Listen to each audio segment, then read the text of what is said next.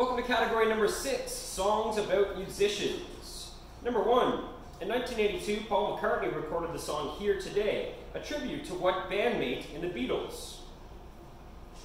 Number 2, the plane crash that took the lives of Buddy Holly, Richie Valens, and the Big Bopper inspired what 1971 hit by singer-songwriter Don McLean?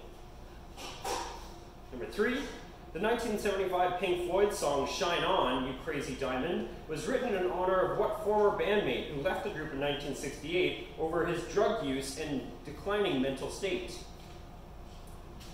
Number 4, Joey Johnny, D.D. Tommy, sang singer-songwriter Kevin Morby in his 2017 song 1, 2, 3, 4, his homage to what groundbreaking punk band?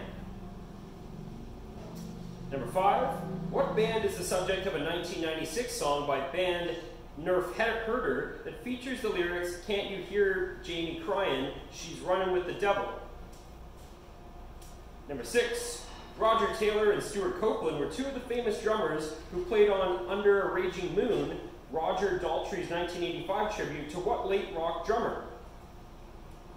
Number 7, written as a tribute to singer Billie Holiday, Angel of Harlem was a 1988 single from what Irish rock band?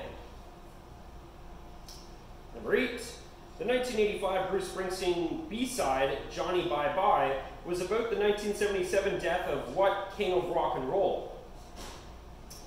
Number 9, which member of the Beach Boys was the subject of the 1984 Lindsey Buckingham song, D.W. Sweet?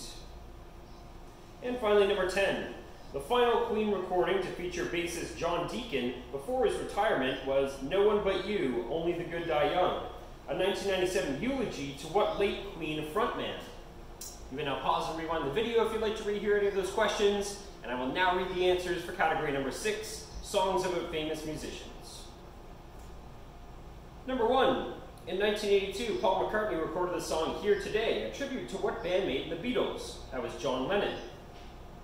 Number 2, the plane crash that took the lives of Buddy Holly, Richie Valens, and the Big Bopper inspired what 1971 hit by singer-songwriter Don McLean? That is American Pie. Number 3, the 1975 Pink Floyd song Shine On, You Crazy Diamond was written in honor of what former bandmate who left the group in 1968 over his drug use and declining mental state? That was Syd Barrett. Number 4, Joey Johnny, D.D. Tommy, sang singer-songwriter Kevin Morby in his 2017 song 1, 2, 3, 4, his homage to what groundbreaking punk band? That was the Ramones. Number 5, what band is the subject of a 1996 song by band Nerf Herder that features the lyrics, Can't you hear Jamie crying, she's running with the devil? That was Van Halen. Number 6, Roger Taylor and Stuart Copeland were two of the famous drummers who played on Under a Raging Moon, Roger Daltrey's 1985 tribute to what late rock drummer? That was Keith Moon.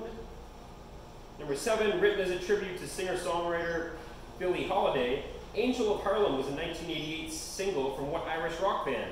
That was U2. Number 8, the 1985 Bruce Springsteen B-side, Johnny Bye Bye, was about the 1977 death of what king of rock and roll? That was Elvis Presley. Number 9, which member of the Beach Boys was the subject of the 1984 Lindsey Buckingham song D.W. Sweet? That was Dennis Wilson. And number 10, the final Queen recording to feature bassist John Deacon before his retirement was No One But You, Only the Good Die Young, a 1997 eulogy to what late Queen frontman? That was Freddie Mercury. Score your round out of 20, and join me next for our final category, number 7.